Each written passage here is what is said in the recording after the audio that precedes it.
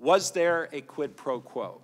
With regard to the requested White House call and the White House meeting, the answer is yes. I will quote from some of those messages with you shortly.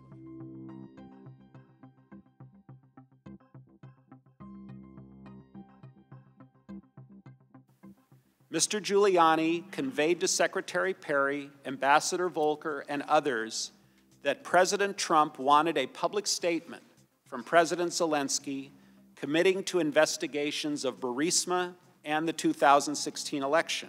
Mr. Giuliani's requests were a quid pro quo for arranging a White House visit for President Zelensky.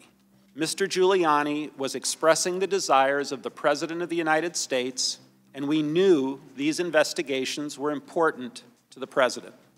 I later came to believe that the resumption of security aid would not occur until there was a public statement from Ukraine committing to the investigations of the 2016 elections and Burisma, as Mr. Giuliani had demanded.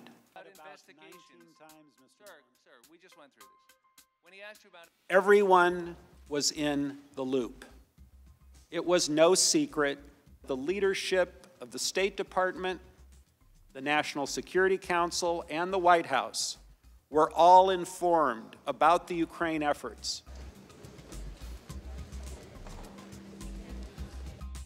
Let me say, precisely because we did not... Testimony, Ambassador Taylor says that you said that President Trump had told you that he wanted President Zelensky to state publicly as of September 1st. President Trump never told me directly that the aid was conditioned on the meetings.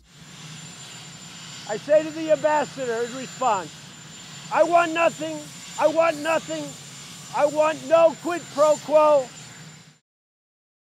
Tell Zelensky, President Zelensky, to do the right thing. This is the final word from the President of the United States. I want nothing. Now, my colleagues seem to think unless the President says the magic words, I hereby bribe the Ukrainians, that there's no evidence of bribery or other high crimes or misdemeanors. The question is not what the President meant.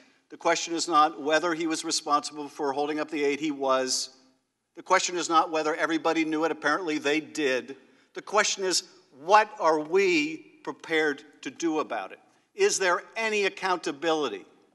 Or are we forced to conclude that this is just now the world that we live in?